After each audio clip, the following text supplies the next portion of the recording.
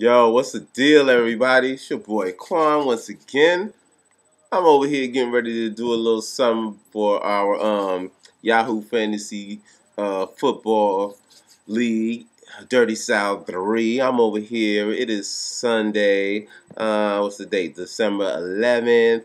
I'm over here watching the Falcons play fourth quarter, and Julio Jones just did his thing and got a touchdown for the Falcons, and now the Falcons are tied 23-23 with the kick after.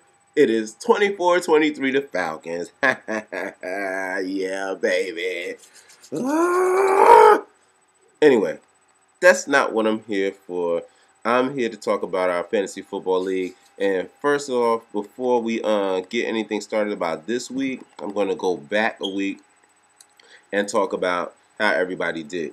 Now, first game I'm going to talk about is my game, Too Hot for TV, is the team. We went against the Valley Mobsters. Now, this was a kind of tight game until the end, and then Valley Mobsters kind of ran away with it. You know what I'm saying? The Mobsters got real gangster with my team and everything like that. They had a bunch of them. Instead of AK-47s, they had a bunch of fire extinguishers when they came up against me. And it was just hard, man. My boys went against my quarterback and my wide receiver went against Houston. And Houston got a hot little defense. They couldn't hear in the stadium. They didn't really do too well. Whereas Valley Mobsters had Aaron Rodgers and Percy Harvin and Hakeem Nicks, and they went the hell off. I think all three of them together combined for about 91 points, just those three. So they didn't really need much from the rest for the rest of their team, you know what I'm saying? So Valley Mobsters took that 141.16 to 130.88. Valley Mobsters are 10-3, and Too Hot for TV is 6-7. Okay, the next game we're going to talk about is the Kings Tree Wildcats against the Uptown Strippers. One note, I like that pick, Uptown Strippers. That's a hot little pick right there, the lady on the pole, you know what I'm saying? But anyway, let's see if that picture translated to a win. And I can say that it did. They beat the Kings Tree Wildcats 104.66 to 98.74. I know the Wildcats tried to stay in it. They wanted to claw and scratch their way to the top, but Big Ben couldn't do it against Cincinnati. I know some people thought he would. Robinson didn't really come through. Brent Selleck, DeMarco Murray, but hey, Tom Brady did his thing a little something with 23 plus points. MJD came through. CJ Spiller did a little something. And Toby Gerhardt did something for Uptown Strippers. So what can you say? Like I said, they came through with the win, and that's that. Now, going into this week, A-Town Jags were undefeated. They went against the Bad Boys from the BX. BX Bad Boys 420. And this was a close game. Both quarterbacks did their thing. Of course, Drew Brees, 32 plus points. But Matthew Stafford had 25 points, so they were still in there. A-Town Jags had Ray Rice, 34 plus points for a running back. That's incredible, remarkable as a matter of fact. But the rest of her team just couldn't, support the top two leaders, and BX Bad Boys narrowly came through with a win by like less than 2 points. It was 123.18 to 121.42. Now, next game we're going to talk about is between These Nuts and the Rough Riders. These Nuts been having it hard this season at 3-10. Rough Riders hanging in there in the middle, 6-7. Of course, all these records are after the Week 13 games, okay?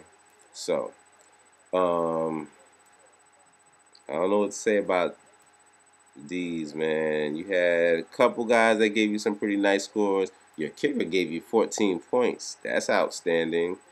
And so on and so forth. But Rough Riders, Eli Manning, 28 plus points. LaShawn McCoy, of course, usually 20 plus points every week. Seattle came through with 20 plus points.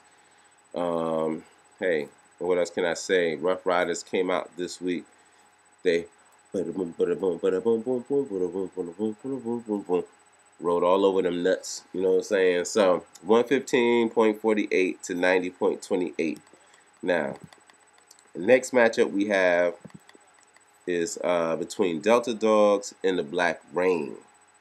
And all I can say is them dogs didn't stay on the porch. They got a little bold, try to come off the porch, and they ain't do nothing but get wet. You know what I'm saying? Cam Newton went for like 38 plus points. Rashard Mendenhall, 18 points.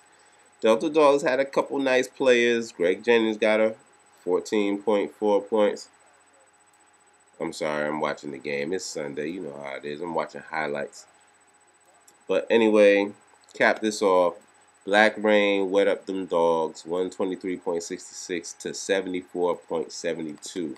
And then in the last game that I'm going to go over between the two brothers who went into the game with the matching records of 6-6. This game was going to determine who was going to go up and who was going to go down. And in this matchup, ATL Kings went down. I think one of the things that hurt them is, one, your linebacker, Patrick Willis. I don't know if he went out or he was out at the time of this game, but he didn't get you any points. I mean, who would think that LeGarrette Blount would get you less than 2 points? You know what I'm saying? Against Carolina. You know, but hey, it is what it is. Both of you guys, your quarterbacks only scored 12 some odd points or whatever, but Duke had more people that came through for him than ATL Kings, especially Arian Foster with 21 plus points. San Francisco defense, 30 plus points. And Duke heavy hitters come out on top, 135.80 to 91.66. Now, this week is the start of the playoffs. Week 14, first week of the playoffs, and we've got 4 teams playing, okay? The team in first place, A-Town Jags, and in second place, the Valley Mobsters. You two have buys, so you can sit back and watch all the mayhem go down. Now, as for the 4 teams underneath them, third place, you got BX Bad Boys. Fourth place, you got Duke Heavy Hitters. Fifth place, you got me, Too Hot for TV. Sixth place, you got the Rough Riders.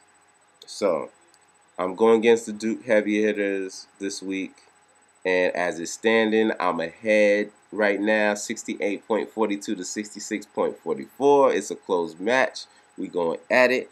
And then as far as BX, BX Bad Boys going against Rough Riders. They got the lead over the Rough Riders right now, 51.38 to 31.90. Now, keep in mind, the afternoon games haven't started. The ones that started about 4:15. They haven't started. The Sunday night game hasn't started. And Monday night game hasn't gone down yet. So, it's still anybody's game. All right? We do have a couple other teams that are playing. You know, the King Street Wildcats, Black Rain, Delta Dogs, D's. But, I mean, they're like playing for what? I don't know, last place, 6, 7, 8, 9. I don't know. But anyway, that's all. That's all for me, folks. But this your boy Quan. You know what I'm saying? I just wanted to give y'all the 411 of what's going on in the league. So take it for what it's worth, and I'm out.